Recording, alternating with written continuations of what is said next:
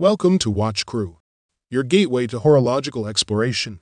In this video, we embark on a journey into the world of precision engineering and design, unveiling the best German watch brands for 2023. Join us as we delve into the heritage, craftsmanship, and innovation that define these exceptional timepieces. Let's explore the realm of German watchmaking excellence together.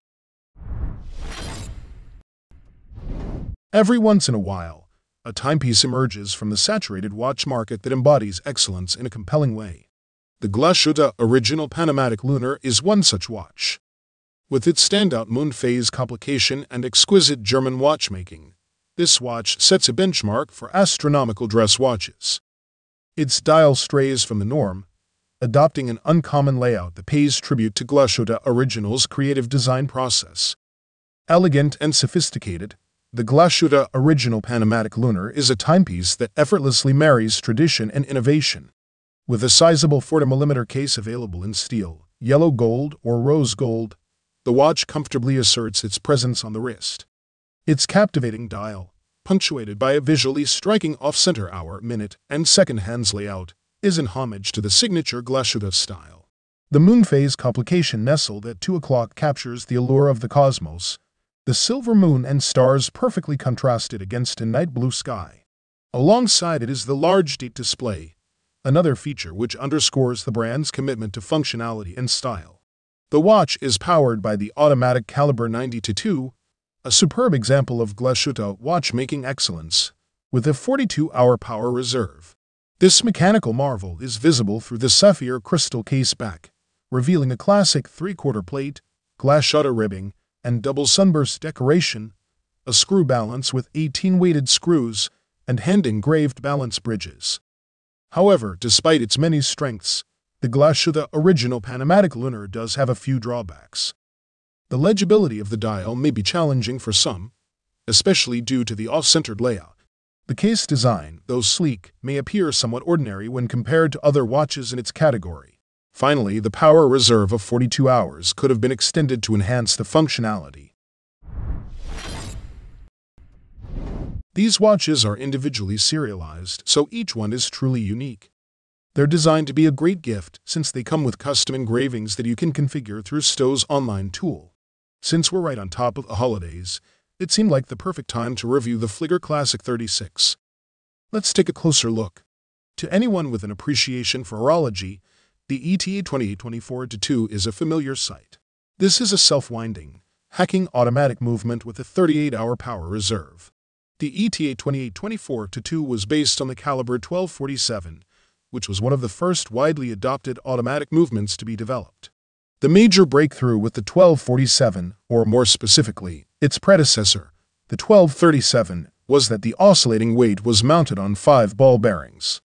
These bearings keep the movement smooth and help prevent premature wear and tear.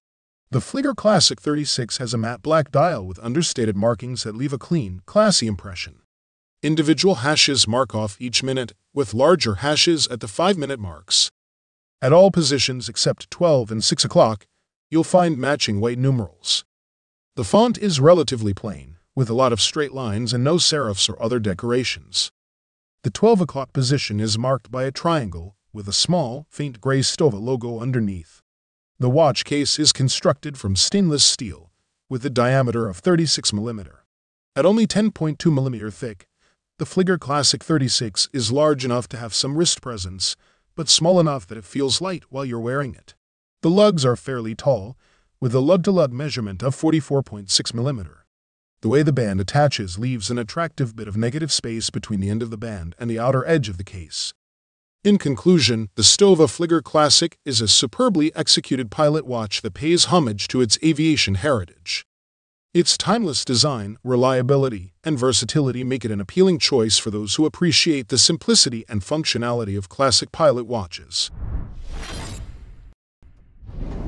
It's safe to say that any seasoned watch nerd will recognize the Max Bill line from the German brand Junghans.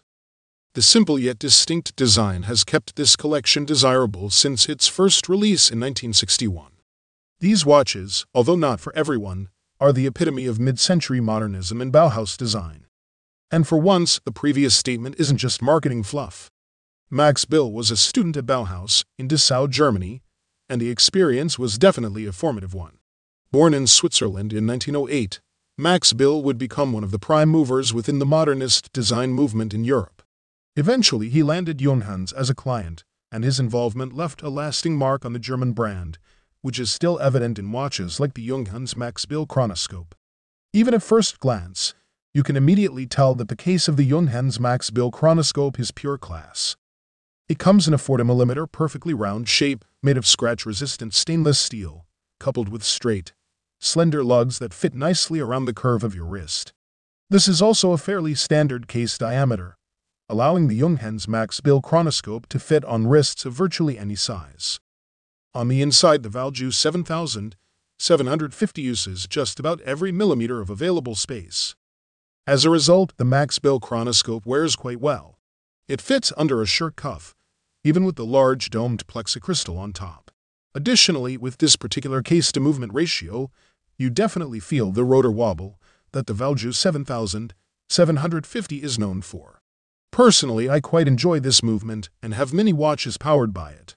It reminds you you're wearing something mechanical, and it makes my inner idiot savant smile every time it happens. In short, the Junghans Max Bill Chronoscope isn't for everyone, but it certainly is for people like me. It's a simple watch with nothing to hide, and I have enjoyed wearing it immensely. Despite the very unrestrained colors, the M27Cs is in traditional territory for the Glashütte watchmaker. They've been making a name for themselves with robust, functional watches for years. They produced Flieger chronographs to the Luftwaffe's exacting specification in 1941, powered by the Europa 59 caliber, and the German Army's pilots wear the M2 NATO chronograph today. There's the later military chronograph with the wonderfully solid Lumenia 5100 tractor engine inside. The M2 series of watches is carrying on the tradition, but in titanium, so despite the 44mm size, you won't feel as though you're weight training every time you check the time. Despite being light, the case is certainly well protected. The crown has shoulders like a Welsh prop forward. There's a screw-down crown and a screw-in back giving you a stonking 50 atom, that's 498 m deep, give or take a few centimeters of water resistance. The pool at your local baths will feel like a puddle to the Tutima. Its depth tolerance is aided by an anti-reflective sapphire crystal that's 3mm thick, so it should survive pretty much whatever you throw it at without too many worries. As you'd expect, the bezel is unidirectional and doubles very usefully as a basic timer without the need for the exactness of a chronograph. Inside the case is, in common with other watches in the M2 series, Tutima's gold-sealed self-winding Cal 330 movement, base ETA 2836. It's simple with minimal frills, but none the worse for it. You get central seconds, hours and minutes, and a day and date at a very traditional 3 o'clock. The movement runs at 28,800 beats per hour and will happily keep on doing so for 38 hours without intervention. Spares and servicing shouldn't be an issue either. It's not likely that many M2s will see hardcore diving action, but that's not really the point. The things that make a diving watch capable at depth are exactly the same things that are useful in everyday life. Ease of reading in light or dark, robustness, waterproofing, and an almost complete lack of worry about breaking anything. You're probably not going to wear it with the tux, but for an everyday, do anything, go anywhere watch that'll make you smile every time you look at it, it's a bit of a beauty. The Rescue-Timer is a mainstay in Müller Glashütte's collection of incredibly functional and robust watches, purpose-built for the German Maritime Search and Rescue Association. And while most of us will never need a watch to stand up to the rigors of a rescue operation in the tumultuous North Sea, it's always nice to know you're wearing a watch that will stand up to much more than you'll ever need it to. The original SAR Rescue-Timer, which was produced in collaboration with the DGZRS, came with a black dial and oversized luminous markers. With its newest iteration of the no-classic SAR Rescue-Timer, Müller Glashütte has flipped the script with a fully loomed dial set off by oversized black markers and skeletonized black hands. With a watch like the SAR Rescue-Timer, it's hard to pinpoint the most distinctive feature. Is it the uber-legible monochromatic dial, or the distinctive case shape with hooded lugs and rubberized bezel? Tough call, but I'll start with the case as it's really unlike anything else out there. Built from stainless steel, the SAR Rescue-Timer measures in at 42mm. However, that measurement is a bit deceptive. The case tapers from the case back to the crystal rather than having straight slab sides, so on the wrist, the watch appears visibly smaller than 42mm. This effect is compounded by the black rubberized bezel framing the dial. Add in a 20mm strap, and the effect is a watch that wears smaller and more comfortably than its dimensions would suggest. So, who is this watch for? Well, technically the German Maritime Search and Rescue Association, but you certainly don't need to be spending your days rescuing errant sailors from certain doom to enjoy the SAR Rescue-Timer. If you appreciate the aesthetics of this piece, either on their own merit or because of the functional considerations that led to this unique look, then this is a watch that certainly won't let you down when it comes to the rough and tumble.